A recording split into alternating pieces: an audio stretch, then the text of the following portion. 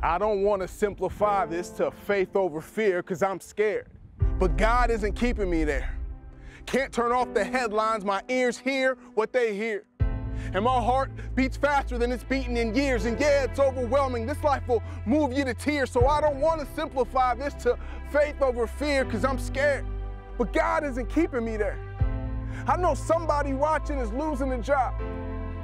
I know somebody watching lost somebody they love. I know somebody watching doesn't believe in my God. And look, I'm not here to argue or try to pick sides. I just want to be honest about how I'm surviving. I think God became man, pushed heaven aside, lived the only perfect life and exchanged it for mine, and then died. And he even asked why. And I ask him all the time out loud and in my mind, and I don't have all the answers, but who dies then not die? Who comes back to life and looks us in the eyes and says, I've been where you've been, I've cried where you've cried, I've hurt where you've hurt, but I rose so you'll rise. There's hope for our world, there's hope for our lives. Just know there's a God who didn't stay in the sky. Just know there's a God who's okay with your why. Just know there's a God who's forever on high. Just know there's a God who died, then not died. So I don't want to simplify this to faith over fear, but our God rose from the grave. And if we put our hope in that truth, we have nothing to fear.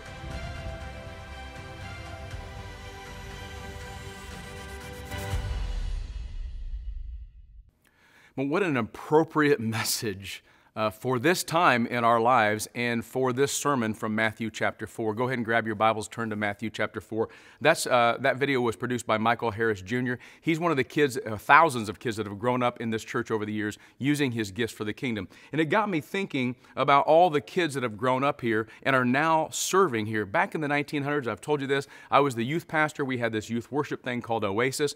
And I just started thinking and writing down the names of people who still go to Eastview Christian Church and are a part of our fellowship that were in my youth ministry back then. So shout out to Tyler and Jessica Harry, shout out to Lauren and Blake Cottrell, to Clinton Ashley Chapman, to Joe and Rachel Dalton, to Ann and Matt McLean, to Shayna and Jason Aho, to Jerry Schwartz and Brittany, to Darren and Jessica York, to Wes and Melinda Johnson, Rebecca and Joel Pabst, Chad and Roxy Parker, Robbie and Candace Osinga, Adrian Schulzenbach, Jessica and Matt Smith, Nick and Lisa Striegel, Leslie and Jesse Lamphir, all of you. And by the way, if I didn't mention you and you're still here, I'm so sorry. I just wrote these down trying to remember some people. So greetings to all of you and all of those old Oasis people. By the way, somebody around here is getting old because some of you I have baptized and married and dedicated your children and then watched your kids get baptized. Somebody's getting old here.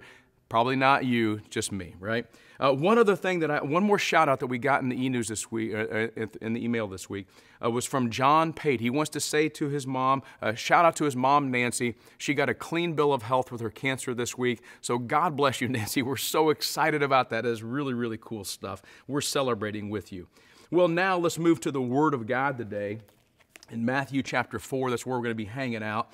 And I'll have to say, as we look at the very first followers of Jesus Christ, there would have been little to zero chance for me to be chosen as one of Jesus' very first followers.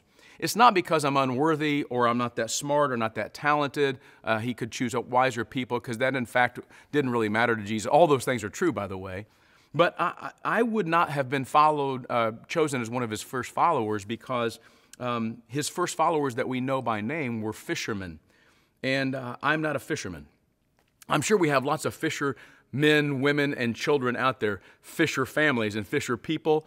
And if you are, I mean, you guys can laugh and glance at each other because you know you love going fishing and you love being a part of that reality. But my dad didn't fish, my grandpa didn't fish, and therefore I don't fish. Now, that's not to say that I've never been fishing. Over the years of ministry, a lot of great people have tried to turn me into a fisherman. Oh, you'll like it. And my first thing is I never catch anything. Oh, I'll teach you to fish. I'll teach you how to do it. I've been deep sea fishing in Florida. I've been river fishing in Missouri. I've been lake fishing in Arizona. I've been pond fishing in Wapella. But as those of you who do fish know, going fishing is not the same thing as actually fishing. But in ways I don't have time to explain, I'm not and I never will be a fisherman. Honestly, I don't want to. Let me give you 4 reasons why I never will be. This is just fun stuff about fishing. Number 1, attention span. I believe fishing takes the person who's trying to do the fishing to have more attention span than the fish that they're trying to catch, and I simply do not. Number 2 reason, bait. I don't mind getting my hands dirty, but in order to fish, I've had to handle worms and squid and small fish, and just no thank you. It makes me want to wash my hands right now. No talking. I don't understand any pastime where we go out with friends and we sit in a boat or on the shore and we really don't talk a whole lot. We're supposed to be quiet so the fish will bite. And number 4, catch and release. I love eating fish all day long. I don't understand a sport that says, let's catch them and then throw them back in. I actually feel sorry for those fish that have the same attention span I do, who get caught 10 or 12 times a day and have holes in their face, and his friends make fun of him saying, hey, that's not real. Stop eating that bait. Anyway, I digress. See, I've illustrated my point. I'm not a fisherman. Now, I know some of you today are going to say, I'm going to get Pastor out fishing. Please just don't. Don't waste your time or my time. This is only a sermon introduction for our time together in Matthew 4, because the first name followers of Jesus were fishermen. And since we are a fearless church of Christ followers, and these first followers were fishermen, then today we want to get to the Word and we want to understand, what did Jesus call these guys to, and what did He ask of them, and what did He promise them in this text? So let's just read it together. It's Matthew 4, starting with verse 18, and it catches Jesus in a geographical place called, easy for me to say, the Sea of Galilee. Let me read this. The word of the Lord. Matthew 4:18, while walking by the Sea of Galilee, he saw 2 brothers, Simon, who is called Peter, and Andrew, his brother, casting a net into the sea, for they were fishermen. He said to them, follow me, and I will make you fishers of men.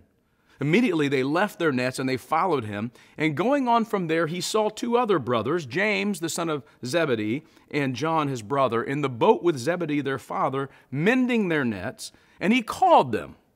Immediately they left the boat and their father and followed him.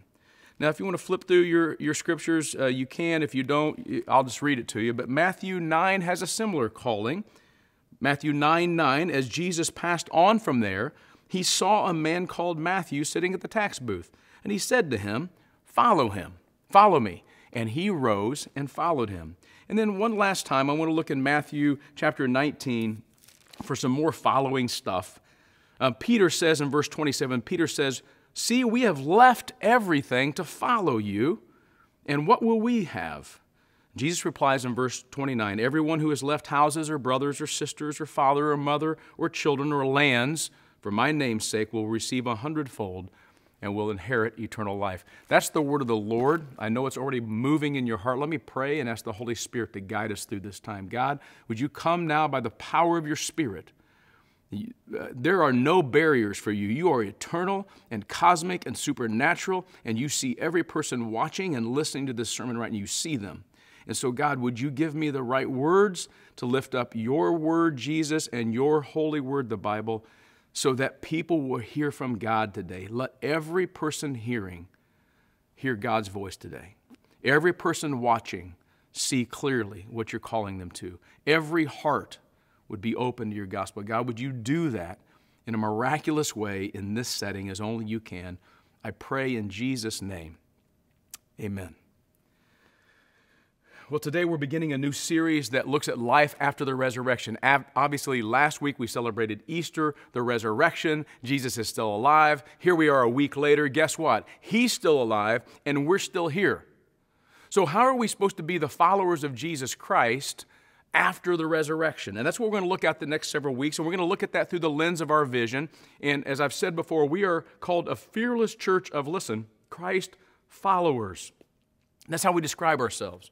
We're followers of Jesus Christ. Now, maybe today you're saying, I can check out of this sermon right now because I'm not a follower of Jesus Christ. Well, this sermon is for you because Peter and Andrew and James and John were not followers either when this story began. So maybe God's going to speak to you in that way. Maybe you're saying, I've been a follower of Jesus for years. Well, here's the deal. He's still walking, and we're still learning, and He's still got stuff for us to do. So this sermon is for you if you've been a Christian for 70 years, or if you've not even made a decision to follow Jesus yet. If you're young or old, if you're a kid, all of you can get this today, because we're talking about following Jesus Christ And we're going to begin with Jesus seeing us and calling us. This whole story begins with Jesus taking a walk. He's walking by the Sea of Galilee. Now, the Sea of Galilee is in the northern part of Israel. I didn't know if I was going to do this or not, but I'm going to give you this hokey kind of, this illustration. Pretend that my fist here, my hand here, is the Sea of Galilee. That's kind of the shape of it. In fact, the word in the Hebrew language, Galil, means round or circular. It's not totally round. It's about 12 miles long and 8 miles across, but it's the lake. It's the Sea of Galilee. And on this Sea of Galilee, Jesus is walking up here on the north shore. Somewhere around here is Capernaum. By the way, every time I mark something on a map, even if it's my fist, it's exactly authentic and perfectly situated. Capernaum is here. Jesus is walking here, somewhere around here, where he sets up his hometown for his ministry. We believe Peter and James and John lived there because Peter's mother-in-law lived there. Anyway, they're out here somewhere on this shore on the Sea of Galilee. And Jesus is walking, and he's just walking on the shore. I've walked this actual shore, this place, and he just looks out and he goes, oh, there's Peter and Andrew, and they're fishing. And he just says to them, hey, follow me. I love this in verse 18. Don't miss this. He saw two brothers and said, follow me. In verse 21, he saw two other brothers and says, follow me.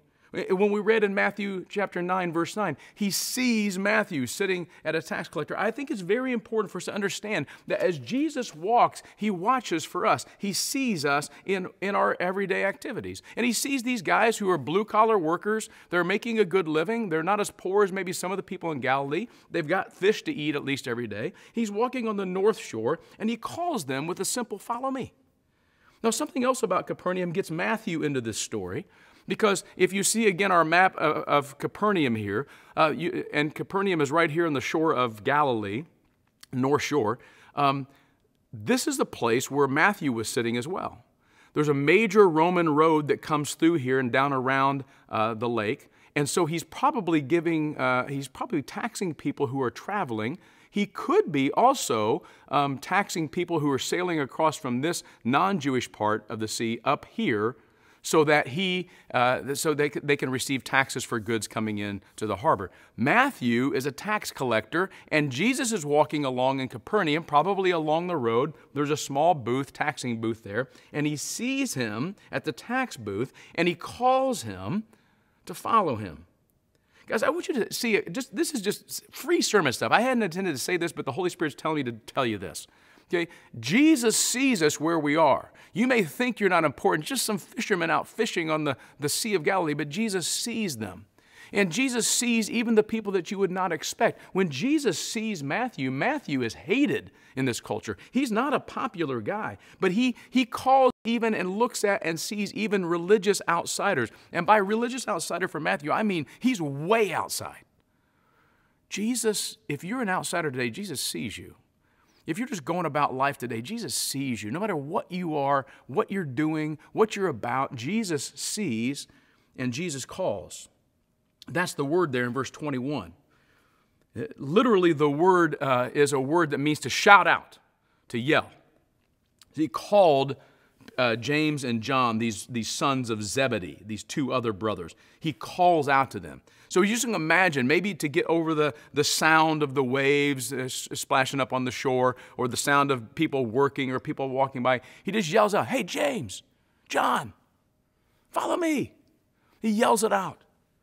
Now, this is a practical thing for Jesus to do right now to get over the sound of everything that's happening on the water, but it's also a very spiritual and theological concept that Jesus calls us. In fact, no one ever comes to Jesus unless he calls them. He has to first say, hey, follow me. Only can we follow him after he invites us to do so. I just formed a sentence kind of like Yoda. I don't know what happened there, but hey, let's just go with it, all right? I've got lots of Bible references there in your notes. I hope you're looking at those. Maybe you'll take some time later to look through those. But just let me tell you some stuff that the Bible tells us about being called. The Bible refers to us who follow as those who have been called to be saints. We are called in the grace of Christ, the Bible says. We have been called to the hope and the riches of his glorious inheritance in the saints. So we are encouraged to walk worthy of our calling. 2 Thessalonians 2:13 and 14 tells us the whole story. We give thanks to God for you, brothers and sisters, beloved of the Lord, because God chose you as the first fruits to be saved through sanctification by the Spirit and belief in the truth. To this He called you through our gospel. Well, some of you may be watching right now going, man, I wish Jesus would come to my place of work and my school. I wish He'd come to my house and He'd walk into my world and He'd call me. I'd love that to happen. I just want to encourage you today that that's what Jesus did.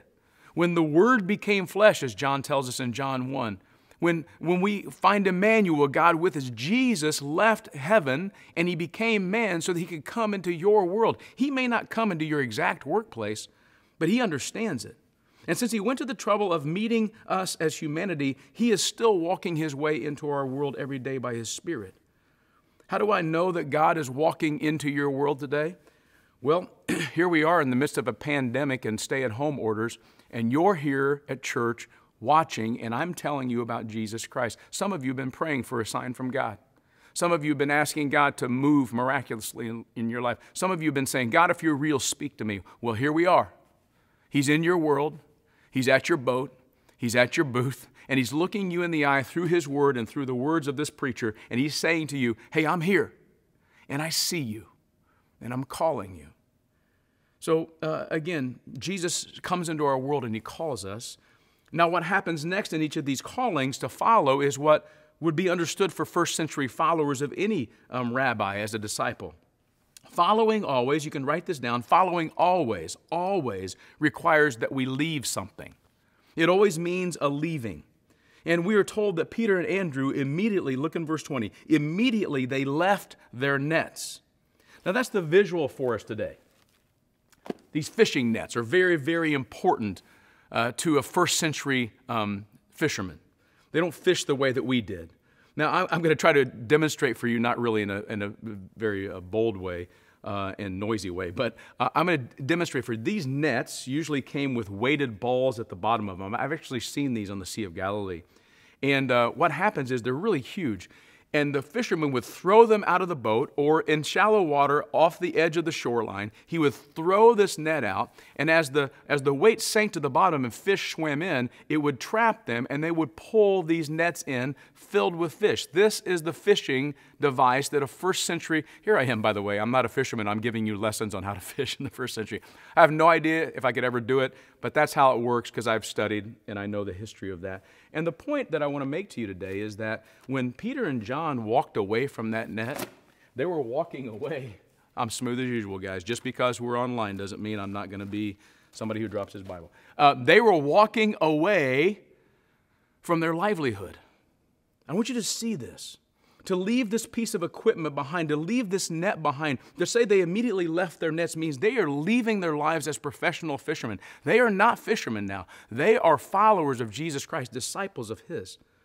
The net's so important as Jesus takes a few steps down the shoreline, He sees two other fishermen who are mending their nets. Because these nets are everything. You have to have nets to fish in the first century world. Luke tells us that these guys, James and John, were actually partners in fishing with Andrew and Peter. We don't know exactly what that means, but these guys also leave something. When they're called in verse 21, the Bible tells us that immediately they left their boat and their father.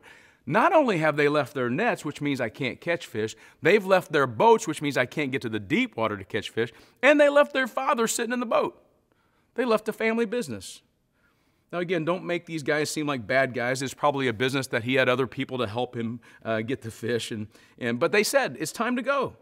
Matthew did the same thing in Matthew 9:9. Matthew left his job. He was sitting there taking taxes, getting rich by really scandalizing people and stealing from them. And then Jesus says, "Follow me," and he goes, "I'm done with that. I'm not gonna be a tax collector anymore. I am going to be a follower of Jesus Christ." There are other leaves or people that are asked to leave in the Scripture. Some do and some don't.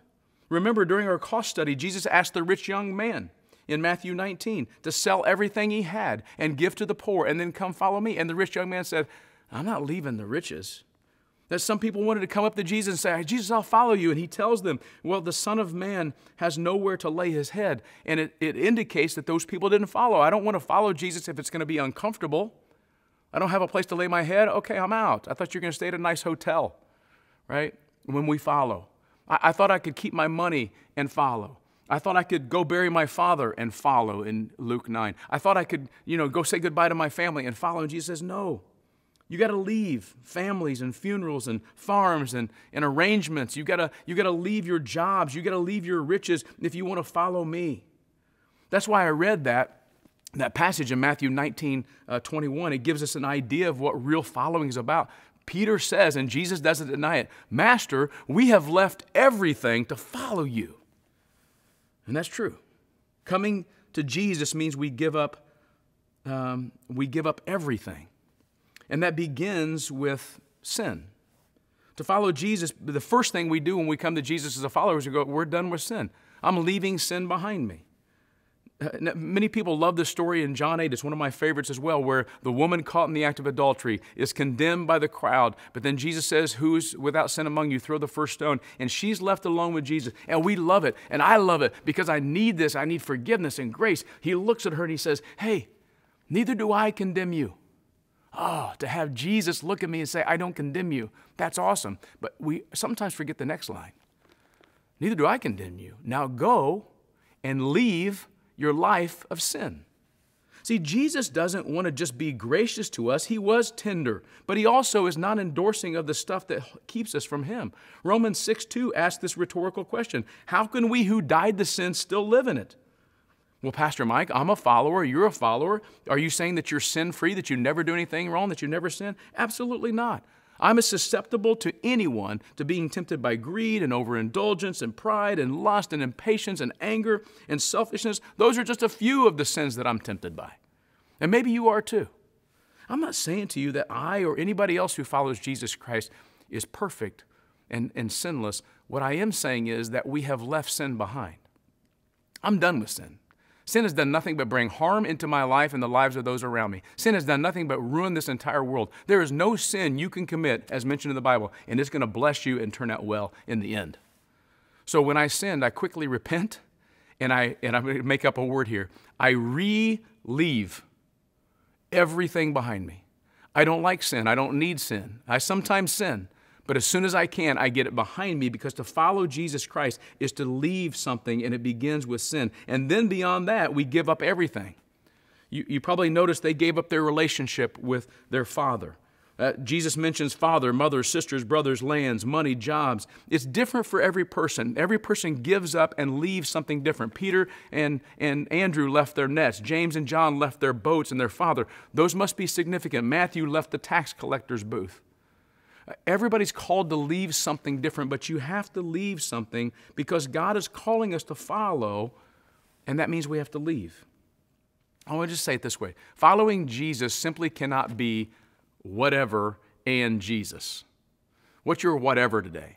Because Jesus is saying, no, I just want it to be only me. We sing these songs in a lot of different eras. Songs like Christ is enough and Christ alone, and he is all I need. Jesus is saying to you today, you don't need anything else. You don't need the nets. You don't need the boat. You don't need your relationships. You don't need your money. You don't need your career. You need none of that stuff. Just follow me. I'm all you need. And that's what he's saying to us today. So what are you going to leave behind?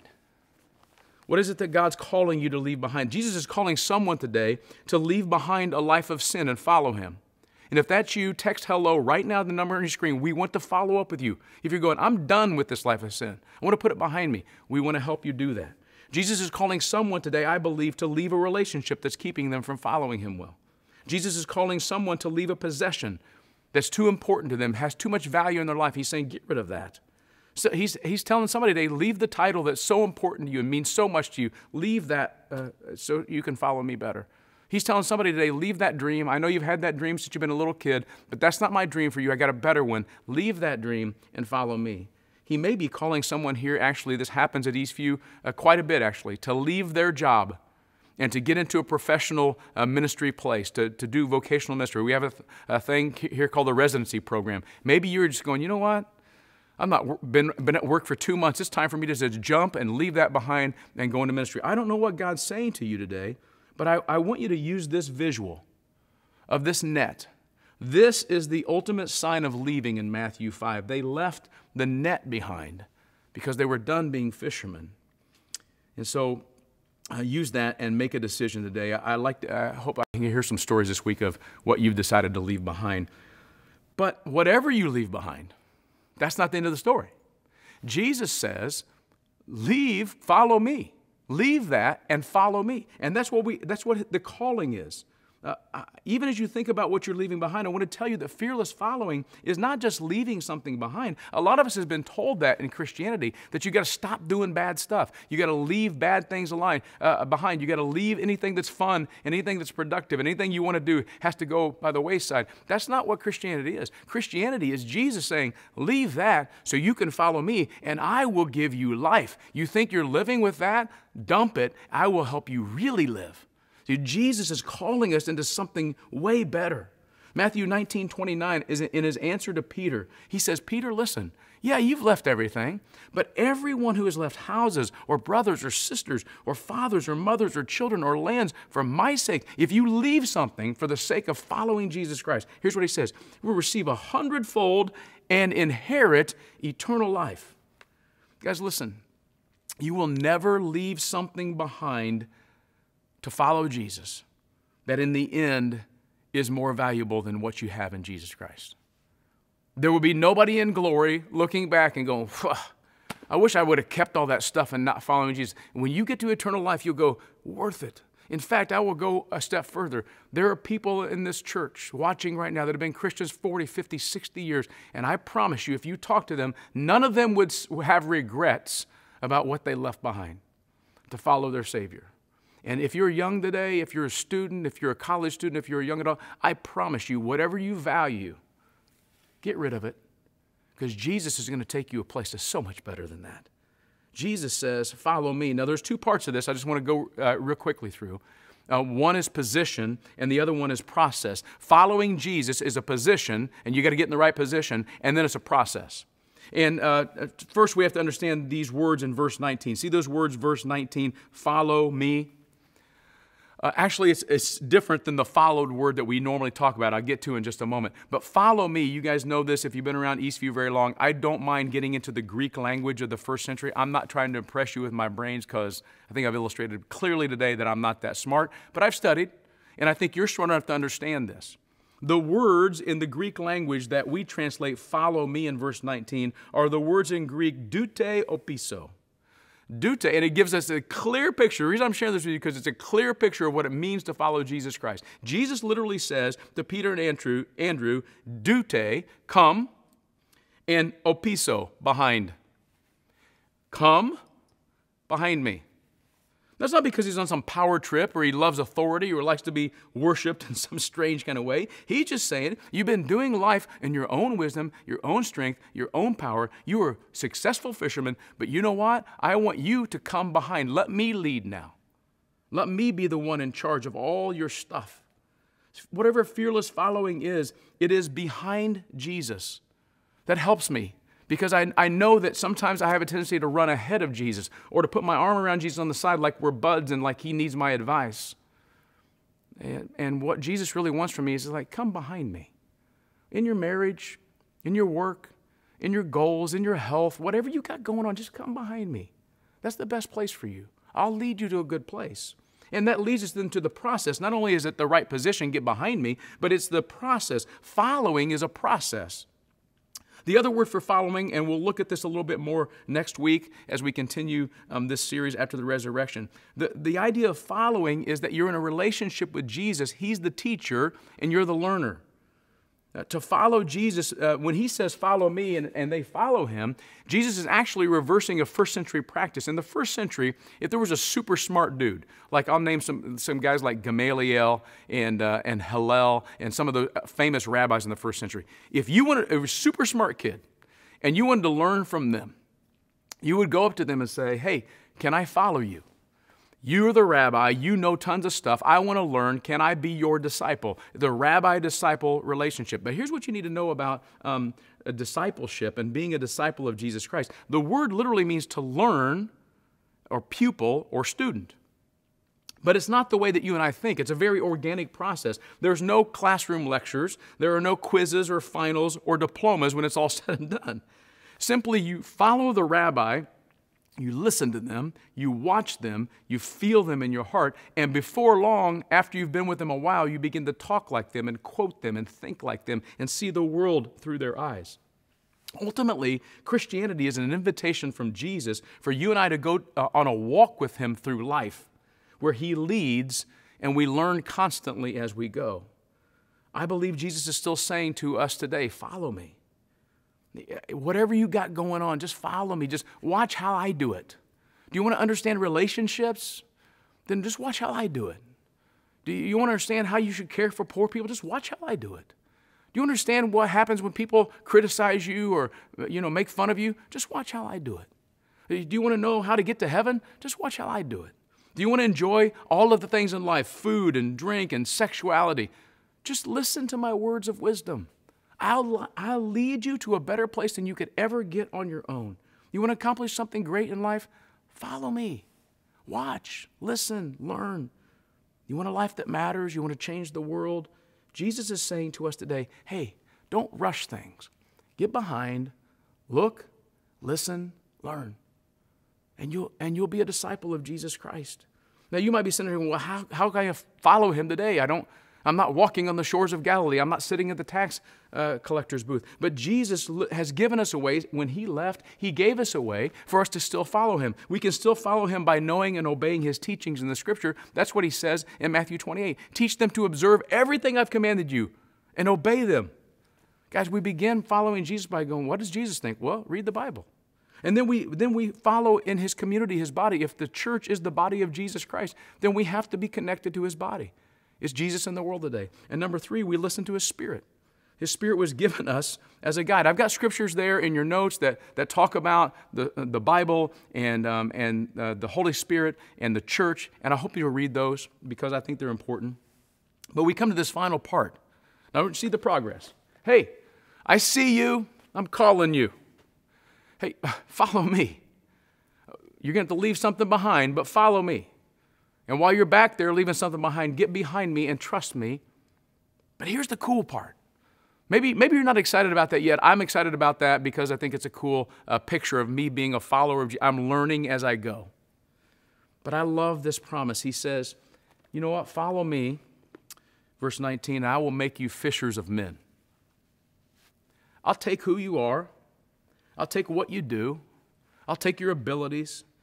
And I'm going to turn you into something spiritual. I'm going to take your earthly giftedness and position, and I'm going to turn it to something spiritual and eternal. He's going to use their instincts and their skill and their understanding and their patience for catching fish to evangelize the world. He's going to teach them how to catch souls for the eternal kingdom that Jesus is establishing. See, Jesus is going to make them fishers of men. And I want you to see how this happened. 3 years after this intense training where they watched Jesus and listened to Jesus and wrote down His words and repeated His words and preached His words, and then His death and His burial and His resurrection, and then they're in Jerusalem and the Holy Spirit comes upon them, and what happens? They start preaching on the day of Pentecost in Acts chapter 2. They throw out a net of Jesus' love and His gospel. And on that day, 3,000 people were caught up in the good news, and they received Jesus by faith, and they were baptized into His name. That's a pretty good fishing day. I want you to see that what Jesus said to Peter and James and John and Andrew in Matthew 4 becomes a reality in Acts 2. You're fishermen? I'll make you fishers of men. Did you know that Jesus made His original followers into people with eternal purpose and significant roles in the kingdom, and He intends to do that through you and I. He intends to change us. If you don't want to change, don't come to faith in Jesus Christ because He's got something way better than you are. He's got better plans for you than you could ever imagine. You might like fishing. You might be a fisherman. He says, no, that's just fishing. Let me help you fish in an eternal way for the souls of men. So if He can take a fisherman and make them fishers of men, then He can make stay-at-home moms who are spiritual moms to hundreds. I've seen it happen in the church. If He can make fishermen fishers of men, then He can make corporate executives and business leaders kingdom leaders. If he can make fishers of men, fishermen, fishers of men, then he can make contractors and builders into kingdom builders. He can make musicians and artists into creative communicators for the kingdom. He can make internet experts, internet pastors. He can make landscapers, sowers of good news. He can make world travelers, missionaries. He can make students of his word. He can make you into something eternal. He can take who you are and what you've done, your life experience, what you're good at and what you're bad at, all the experiences of your life, and he can take it all and weave it into one and say, here's what I'm going to make you. Who are you? What do you do? What if you followed Jesus and said, I want to keep doing what I'm doing, and I want to be who God made me to be from the beginning, but I want to do it for an eternal glory and an eternal purpose? How might Jesus change who you are into what he wants you to be? Whatever it is, I know he's doing it. Philippians 1:9 says that he who began a good work in you, I want you to hear that. He's begun a good work in you. When you start following Jesus, he just begins a good work in you by forgiving your sins and changing you. But he who began a good work in you, Philippians 1:6 says, will carry it to completion to the day of Jesus Christ. He's began a good work in you, and he will make you into what he wants you to be for his glory and for his kingdom. If he says, hey, fishermen, you're going to be a fishers of men, he's going to do that. If he says he's making you to something, he's going to do that. He does it in a variety of ways. Again, I've got some scriptures listed there. I don't have time to go through them all, but he uses a lot of different ways to do this. I want to encourage you with this, and you're not going to like this, and I don't think I like it, but God is using the COVID-19 virus and all things related to it, the stay-at-home orders and all the, no going to work and no going to restaurants and the social distancing, the washing. He's using all of this, as much as you may not like it. He's using this to make you into something that will be useful for the kingdom of God. Don't look at this thing and go, I'm tired of this. When can we get back to normal? I hate this. This is terrible. I understand emotionally it's not easy. You imagine what it feels like for an extrovert to preach to an empty room and to not see the people that I love on staff. But I want you to embrace this because God is doing something in us. He's making fishers of men into fishermen. He's making us, what we used to be in January, into something great for the kingdom of God. 1 Thessalonians 5 gives us this church word, that's the word sanctification. God is sanctifying us. He's making us holy. Now may God sanctify you completely. He will surely do it. Well, after the resurrection, after Jesus had risen from the dead, the Bible tells us in John 21 that Peter and James, John and Andrew, with a couple of other disciples, had gone fishing. They're right back in a boat. I'm assuming they're on the north shore of the Sea of Galilee, near Capernaum, where their relatives lived, and they'd spent so much time with Jesus, and they're fishing. And once again, Jesus walks on that same shore, and he calls out to them about fishing. It's another fishing story. And the Bible doesn't use the same terminology of calling, but he asked them, do you have any fish? I'm assuming they're way out. And he's yelling, he's calling, hey, you have any fish? And no, we've been fishing all night. And so Jesus says, try the other side. Try the other side. These are experienced fishermen. They know how to fish. Who's this guy on the shore telling us how to fish? They do. The Bible tells us that their nets were so full of fish that their boats began to sink. And in that moment, Peter goes, I know who that is.